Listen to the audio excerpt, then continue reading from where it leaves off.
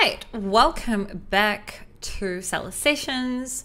I have been away for a couple of weeks. I haven't been away, I just not made content for a couple of weeks just because it's been super busy and it was school holidays. And finally my son has started school, so I am back. I tend to create content which is around things that I'm going through. For the last 2 years, I've been hardcore into product development, meaning it expands beyond just on an Amazon level. I'm not only working on things that are launched on Amazon necessarily. I've worked on so many different types of projects, which has introduced me to many different types of packaging. Now, I will make a separate video and podcast about how we choose what is the right type of design that we have on the packaging, because there's a lot of psychology that goes into that. There are different things when it comes to packaging. Sometimes we use our packaging in the main image, and then the way that we approach the design on the packaging in the main image, the way that we approach the design on the packaging is a little bit different compared to when we're not using the packaging in the main image and we want to give them a wow factor. We've got a highly differentiated, type of box. The way that we approach it is different. So we need to understand very well our buyers. We need to understand the uses for the packaging, etc. That I will make in a separate podcast. Today, we're going to be speaking about the different types of packaging. I think I've got 12 here. I can't remember whether it's 10 or 12. This is in a presentation form, but of course, if you're listening to this on the podcast, you should still be able to get quite a bit of information, but just know that on the YouTube channel, you will be able to actually see examples of what I'm about to explain. Whether you're a new seller or a seasoned seller, this can still help you because, maybe you didn't know that different types of packaging existed. Maybe it can help you to be more efficient when it comes to your FBA fees and your shipping fees by, changing the type of packaging they're currently using. Or, maybe you can use your packaging as a differentiation point. You can change to a different packaging. Maybe you didn't know that certain types of packaging exists. So that's what you're going to talk about today. So let's start. So the different types of packaging. So the first and most popular type of packaging is the paperboard box, also called a paper box. I have got on the screen different designs and examples. So a paperboard box is a paper-based material that is strong yet lightweight. It's very cost-effective. When I say very, it's more cost-effective than different types of packaging often. Very popular when it comes to packaging and e-commerce specifically as well. It can be cut into custom shapes and structures very, very easily. It's classic packaging that is standard and folds open and shut. It is made by turning fibrous materials that come from wood or from recycled waste paper into pulp and then bleaching it. I hope that I said that word right. Fibrous, I don't know how to pronounce that specific word. I actually had to Google how these are made. And paperboard is compatible with various printing methods, so you can add logos, graphics, or any other designs to enhance the box's appearance. Many of our products are paperboard box, have paper box type of packaging. We also have a few other packaging that I'll mention here as well. The thing about paper box packaging is it is collapsible. So it is also, so for example, if you actually source your products in America, but you want to source the packaging in China, you could have the boxes sent to you flat, so they'd arrive flat, and then you put them together in America, and that's when you can bundleize the product there. And in general, they are lightweight, cost-effective, and even though it's technically looked at as like cheap packaging, the type of printing and the types of graphics and the way that you design the box can still make it look really, really good. So Many people use this type of packaging. And yeah, so that's paper box. Second type of packaging that I will give an example is obviously the OPP bags or PP bags or poly bags, where they are basically a clear plastic bag, very common in private label, not necessarily less recommended on a branding level because you can do different things with it, but yeah, so it's a clear plastic bag. It requires a suffocation warning label, so take that into consideration. It's very cheap, very inexpensive. The OPP sheet is folded at one side and sealed at the other, and has a self-adhesive seal at the top tongue. It's what it's called. And obviously you can also add a header card to the top of the packaging. If you're looking at this, if you're looking at the screen as I show this on YouTube, then you can see examples of what I mean by a header card. For people that do use an OPP bag, if you can see my screen, there is here, it's either a pillow or a blanket, and it's got an OPP bag, but it has on the front of it, and obviously inside of the bag, it has an insert, and that's where the branding is. And then on the back, it also has an insert. So there's an insert on the front, an insert on the back, and that's where also on the insert on the back, that's also where the barcode, the FNSKU, is also printed. So you can also brand your OPP bag that way. By the way, you can still make OPP bags look good. You can print on OPP bags. And you can obviously put inserts on them as well. Remember that you absolutely have to have a suffocation warning on all OPP bags, basically. So that is the second type of packaging. Next is shrink wrap and vacuum pack. So shrink wrap is a plastic film that is wrapped around an object and then heated to shrink tightly over it. This is useful for several reasons. So if you are watching this on YouTube, you can see on the left-hand side, I'm showing what shrink wrap is. Many, if I try to think of an example, many, for example, kids' board games are often shrink wrapped, right? So that's what shrink wrap is. And then vacuum seal involves placing items in a plastic bag and then using a machine that then removes all of the air, and it seals it shut. It's very popular, obviously, in food storage, but also very popular specifically on an Amazon level as well. So, for example, if you're selling things like pillows or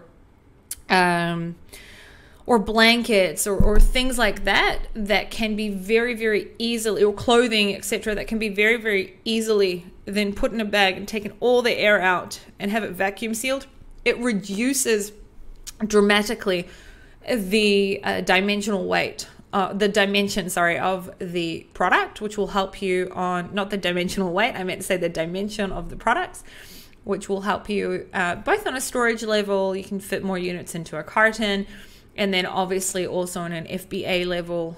So definitely look into that as well. The next type of packaging is a pillow box. Pillow boxes are inexpensive and very lightweight. Due to the unique curved shape, it can be challenging to accurately determine the size needed. It's highly recommended to request a sample box for your design dimension for testing before placing a bulk order.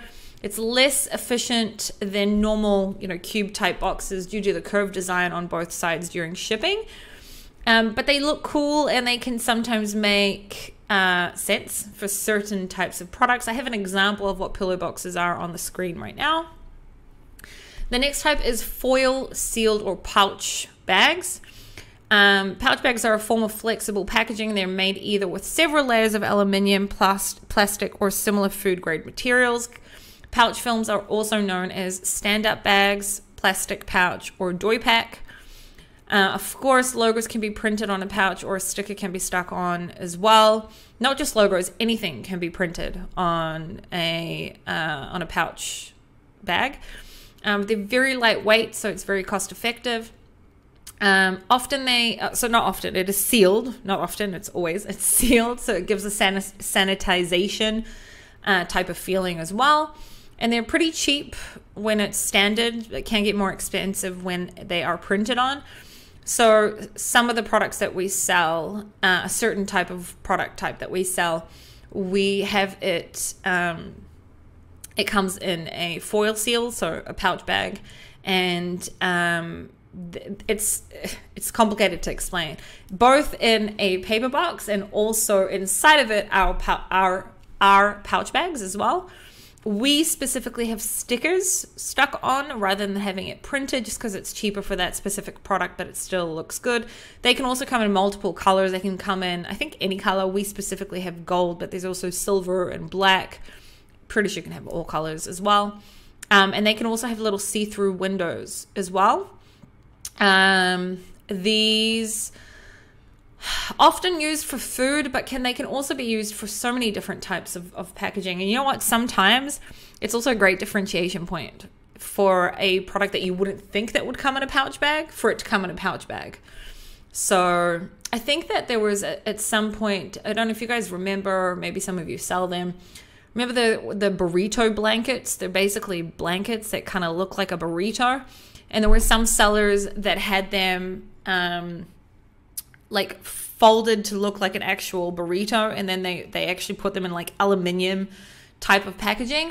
And there was someone else that I saw a couple of years ago that also put one into a pouch bag as well, like, which is kind of weird. You put a blanket in a pouch bag. So sometimes that can also be a part of the differentiation point as well. So that's pouch bags. Number 5, there are also mailer bags. So mailer bags are typically used for mailing, but they can also be used as packaging. A lot of people that are testing sometimes products, or let's just say if you sell DIY products or handmade products, or you're 3D printing, you may use mailer bags as the actual packaging.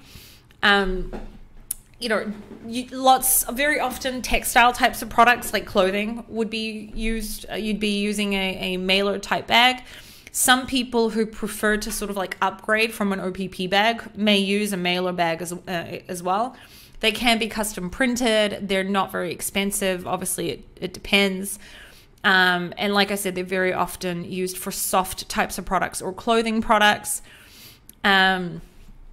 Yeah, so it depends on the product, but sometimes mailer bags may be the type of packaging for you. Next up is cylinder or tube packaging. So often these types of packaging can also actually be used for storage of the actual products. We also have a product that is sold in a cylinder packaging. So it's unique and it's creative. The cylindrical shape itself serves as a differentiation point. If you guys have ever seen my differentiation, product differentiation presentation, which I've presented in many different places, but also on seller sessions, I show how you can use your packaging to be part of your differentiation point. And I also showed there how there was a company that used a cylinder type of packaging as part of the storage for the product as well. So it also gives use to the packaging. It's not something that they would throw away. And there are a few other things that I showed there, so you could find that and watch it as well. It's good at attracting attention, and it adds a creative flair to a product, the presentation of the product. It can be made both of paper or plastic. If you think of like Play-Doh, for example, it often will come in a cylinder plastic tube type of thing. And it can also be made out of cardboard, like the images that I've got displayed on the screen. It can be convenient storage, and it's very often easy to open. It also can be very giftable, by the way, as well. It can be made in various sizes, and you know, it can be tall, it can be fatter, it can be wider, etc. Can be inexpensive, but it depends on the design. So yeah, it depends on the design. Again, this is another type of packaging where sometimes you can use it to be part of the differentiation point. Something not very expected could come in a cylinder packaging. I've seen blankets sold in like a tube package in the past. So you can also use it for that as well as a differentiation. Another type of packaging is an envelope or a flat bag packaging. So we also have a very small product that we also sell, and it comes in an envelope type of packaging. Been selling it for like 7 years, I think. And I've never changed the packaging. It's cost effective. It's pretty cheap. It can be customized. And it's great for smaller products as well. And of course, if you also sell in retail, you can also have a little hole at the top or add a little header part to it as well, which can also then be hung. It makes sense for small products, not all products, obviously it depends, but also great type of packaging as well. Okay, so clamshell, number 8. Clamshell packaging is a one-piece plastic shell that folds into itself, creating a compartment where the product sits. It's like a hinged case that clams shut, often snapping into place. You know those types of packaging where you go to buy something, usually for kids, not always, but sometimes for kids, and they require scissors to open? That plastic see-through. I hate clamshell packaging. It's not only wasteful to the world, but I can't understand how some people sell scissors and they put it in clamshell packaging. I need scissors to open the damn thing.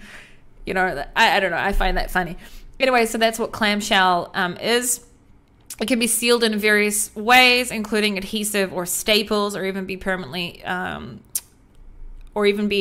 shut through heating the seal. It's typically made of clear plastic and it's easy to view the product. Very often used for retail, less used for online. Usually needs to be cut or torn open, making it frustrating packaging for consumers, like I just said. Cost. It's more expensive than blister packaging, which I'm going to talk about in a second, due to the use of more plastic material, and can be molded to fit almost any type of object, and it's wasteful to the world. I don't love clamshell, but it's a type of packaging, so it's in the podcast. The next type is blister pack. The main difference between blister pack and clamshell is that clamshell it has a plastic on the front, plastic on the back, and it's just shut. It holds it in place, where blister would usually have a plastic back. So it consists of a plastic blister that holds the product, which is then attached to a piece of cardboard or any other material backing. The sealing, the blister is typically heat sealed onto the backing, creating a bond that holds the product in place. Plastic blister is usually clear, allowing for the product visibility, which is great for retail, while the backing can be printed with branding, instructions, or any other information. Accessibility, they're easier to open than the clamshells, usually requiring the consumer to peel back the cardboard backing or puncture the blister, which is usually easier than clamshell. It's usually less expensive than clamshell packaging because it uses less plastic and it's more of a cheaper material for the backing. Obviously, it depends on the type of product that you're selling. Sometimes these type of see-through packaging make sense to you. The next type is a rigid box. Rigid box are the types of boxes that iPhones or phones come in very often. They're more luxury type of boxes. Rolex and Tiffany & Co, Marc Jacobs, all those types often use rigid boxes. They're more expensive than the other types of packagings I've mentioned here and will mention. Unlike many other type of boxes, rigid boxes don't fold flat, which adds to their sturdiness, but also increases shipping volume and costs. If you're buying just packaging, for example, and you want to send it overseas, they can't be flattened the same way that a paper box can. Very often they can't. It depends. They're made from highly condensed paperboard that is 4 times thicker. Most, by the way, most, not all, that are 4 times thicker than the use of standard folding carton or paper boards and corrugated boxes. Great for high-end product positioning, and also many gift box type products often come in rigid boxes. We have a few different types of rigid boxes, just to give you a comparison. A paper box may be less than $1, depending on size, obviously, or up to $1, let's just say. And many rigid boxes, the same size product coming in a rigid box could be, for example, $2.50, $3.50. It depends, obviously. Very, very dependent what I'm saying. But it can be 3 times more expensive than a normal paper box, which was the first box I showed as an example. Next type of packaging is bottled packaging. Usually bottled packaging is when you've got some sort of pills or liquid. So obviously there's bottled packaging. Bottled packaging can come in plastic. It can come in glass. Pretty sure it can come in metal as well. Many different types of materials. And obviously it can also have a different type of lid, right? Sometimes it can be like a spray type top. Sometimes it can be one that pops open. Sometimes it needs to be unscrewed. I've got many different examples on the screen right now. And then I'm pretty sure it's the last example, having a clear PP or PET or PVC box. Basically a clear box where it's clear all the way around. They're very retail friendly and often will come with a hang top so that it can also be hung. They're not overly expensive. It depends on the size. They can be customized, so you can print on them, put stickers on them, whatever it may be. And they can come in all sorts of shapes and sizes. I've got some on the screen as examples. Okay, and then a bonus tip from me, especially if you're using a paper box or the envelope types, or also you could use it on rigid box. Having an anti-tamper sticker can be very, very useful. So in the world of e-commerce, and particularly within platforms like Amazon, maintaining product integrity is paramount. Anti-tamper stickers can play a critical role in ensuring that return products have not been used or compromised. Okay, so I've got examples of what a tamper sticker can look like and also where you can place it. So for example, it could be sterile unless packaged, opened, or damaged, check before use.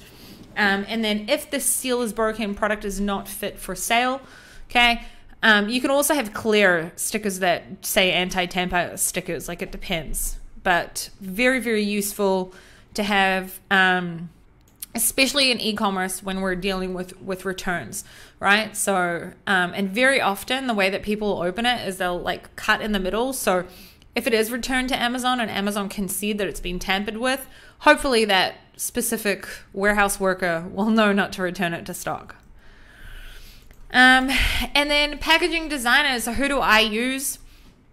Like I said, I'll make a separate video for when it comes to the psychology behind the type of packaging that you use and what you need to know about the buyers and about the product and positioning and branding, etc. I put a lot of time and effort into creating a brief for my designer. I specifically use a woman called Milana, who is the founder of Pixel Nuts Studio. I've got her website and email on here. This isn't like sponsored by her or anything. This is just who I use. Studio Pixel, Pixel Nuts, NUTS.com is her website. Her email is support@studiopixelnuts.com. Milana is an amazing graphics designer. I use her for everything to do with graphics. She's who I use for creating packaging. She can make any types of packaging. That's who I use. Now, I make a really in-depth brief for her. I always know exactly what I want on packaging because I do a lot of research around it. But of course, you don't have to be like me. You can also give her freedom of creativity. Of course, alternatively, there is also Fiverr and Upwork. There's lots of different graphics designers who create packaging. The thing about Milana is that she used to be an Amazon seller. So she also understands positioning on Amazon if you are using your packaging as part of the clickbait of the product. If it's important, for example, I may often, not always, but may often use the packaging in the main image to either help me explain what the product is or show things, specific things or whatever it may be. So she also comes from that background. This is who I use. And that is it. So we went through, let's quickly go through it. We talked about having anti-tamper stickers.